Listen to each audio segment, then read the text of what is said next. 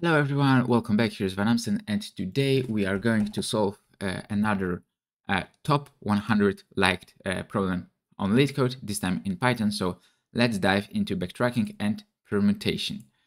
Let's look at the task. So we are given an array of distinct integer, and we need to return all possible permutations. So we need to find all possible arrangement of a given list of numbers, right?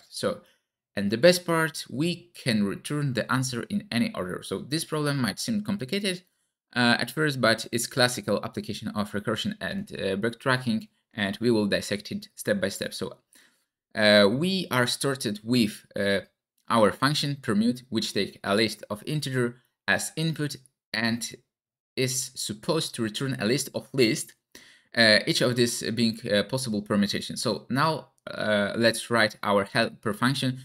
Let's call it backtrack, taking two parameters num and path. So okay,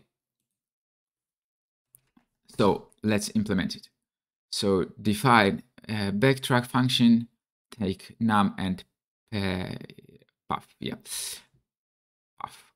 Okay, and if not nums, then result append path. So we append path and return.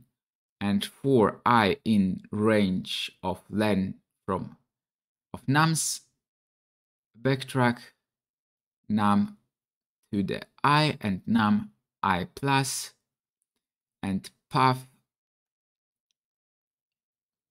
and result will be our backtrack with initial values.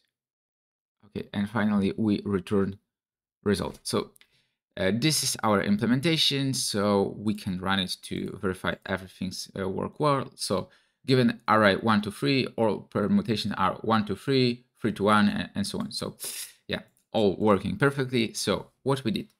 So in our helper function, the first thing we check is whether there are any numbers left to permute. So if not, we are reach a valid permutation and we add it to our result.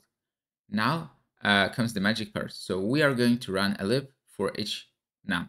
And what's happening here is that we are calling backtracking recursively for each number, adding into the path and removing it from nums. So this is the crux of our backtracking algorithm. So finally, we need to call backtrack with our initial number and empty path. So we do this, and yep, we are finished with our results. So now that we have our full function ready and it's working for basic test cases, we can run it for unseen test cases as well. That might be much more tricky. But yep, we're running it, and our implementation beat 57% with respect to runtime and also 73 with respect to memory, so all good. And as you can see, it's correct, returning all permutation for different sets of numbers. So that's it. Backtracking can seem complex initially, but once you understand the idea, it's a powerful tool to solve a variety of problems like this one. And if you found this tutorial helpful, do hit the like button, share and subscribe to my channel for more such coding problems and tutorials, and feel free to drop any doubts or suggestions in the comment section below. Happy coding. See you next time.